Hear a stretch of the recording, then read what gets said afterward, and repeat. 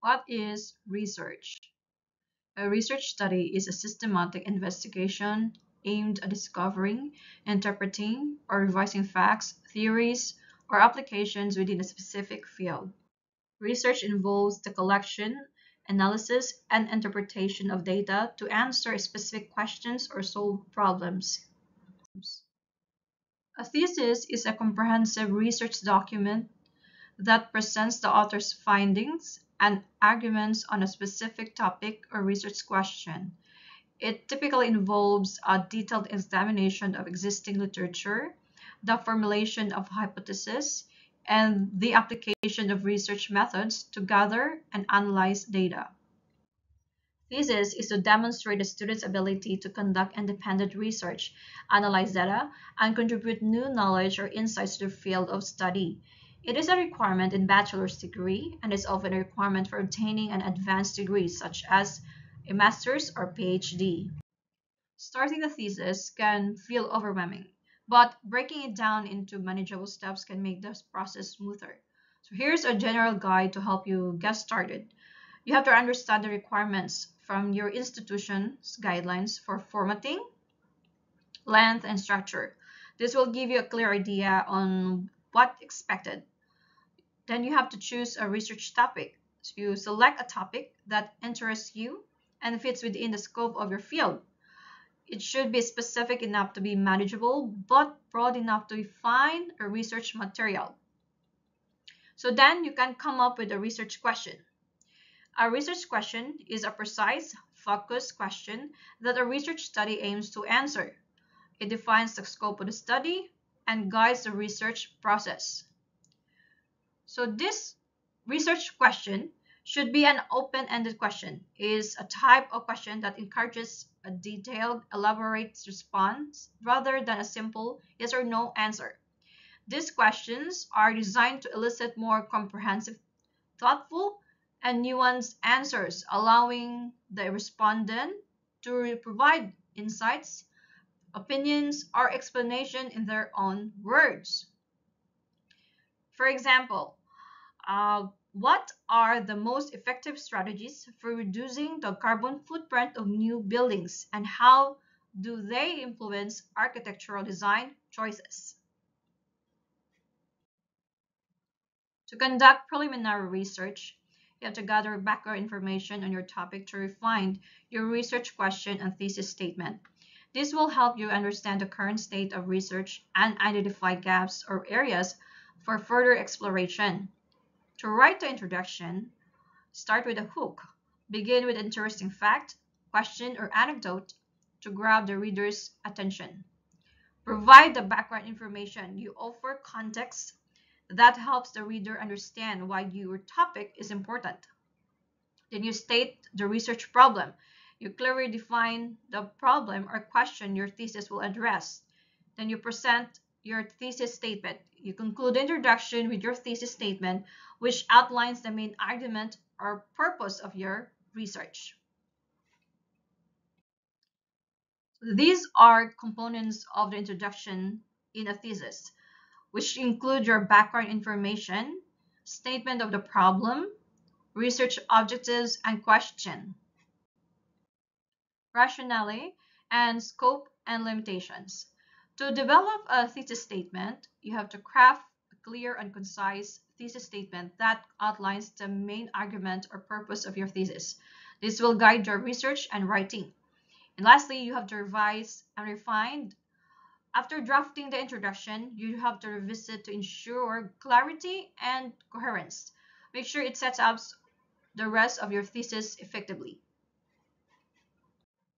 In chapter 2 can be read your literature review. Begin by outlining the purpose of your literature review. Explain why you are reviewing the literature and how it relates to your research question or thesis topic. Define the scope of review, including the main themes, areas, or time periods covered. Also, you have to point out any gaps, limitations, or controversies within the existing literature. Discuss areas where research is lacking, conflicting results, or unresolved issues that your study aims to address. And you have to explain how the reviewed literature informs your research, show how it supports the rationale for your study, and it helps to refine your research question or hypothesis. You highlight how your research will build on, challenge, or extend existing knowledge. Chapter 3 of a thesis, often titled Methodology, it is a crucial section that outlines the research methods and procedures used to collect and analyze data. It provides a detailed account of how the research was conducted, ensuring that the study is reproducible and the results are credible. You begin by explaining the purpose of the methodology chapter. Describe how the chosen methods align with your research question or hypothesis and the overall goals of your study. Results will be written in chapter 4. So the purpose of this is you have to present the findings of the research, often using tables, graphs, and charts, and a detailed presentation of the data collected, along with any patterns or trends observed. Your discussion should be included in chapter 4. It interprets the results, explaining their significance in the context of the research problem and the literature reviewed. It includes analysis of the findings, implications for the theory and practice, and potential limitation of the study. Your conclusion and recommendation is in chapter 5. The purpose for the conclusion is you have to summarize the main findings, reinforces the significance of the research, and suggests areas for future research. By this, it includes a restatement of the key results, overall conclusions, and recommendations for further study or practical application. You have to include the references or bibliography. You have to list all the sources cited in the thesis, providing credit to the original authors and allowing readers to locate the sources. It should include a complete and properly formatted list of books, articles, and other materials used in the research. You have to take note, we use APA 7th edition as citation guidelines.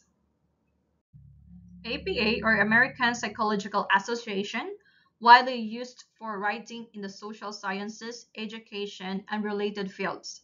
The 7th edition of the APA Publication Manual includes specific guidelines for formatting your papers, citing sources, and creating reference lists. Here's a link to the official APA style website, where you can find detailed guidelines, examples, and resources for APA 7th edition. This site includes a wide range of resources, including tutorials, quick guides, and sample papers to help you correctly apply APA style in your writing. By correctly citing research, you acknowledge the contribution of others, demonstrate the depth of your own research, and provide a trail for others to follow if they wish to explore the topic further. So how to cite research. For example, end-text citations. These are brief references within your text that point to the full citation in your reference list. They typically include the author's last name and the year of publication. Please observe the example below. For reference lists, this is a detailed list of all the sources you cited in your paper, typically placed at the end of your work. Each entry includes the full details of the source. So why do we do citation on our research? Credibility is one of the key aspects of citing research. By citing research, you demonstrate that your work is based on credible and authoritative sources, which enhances the reliability of your findings. We should avoid plagiarism. Proper citation helps avoid plagiarism, which is the unethical practice of presenting someone else's work or ideas as your own. Citing research is a way of maintaining academic honesty. It shows that you have engaged with the existing body of knowledge and are contributing to the scholarly conversation. Citations provide evidence for the claims and arguments you make in your work, strengthening your case. It also enabling verification. Citations allow readers to verify the information you present, track down your sources, and explore the topic further.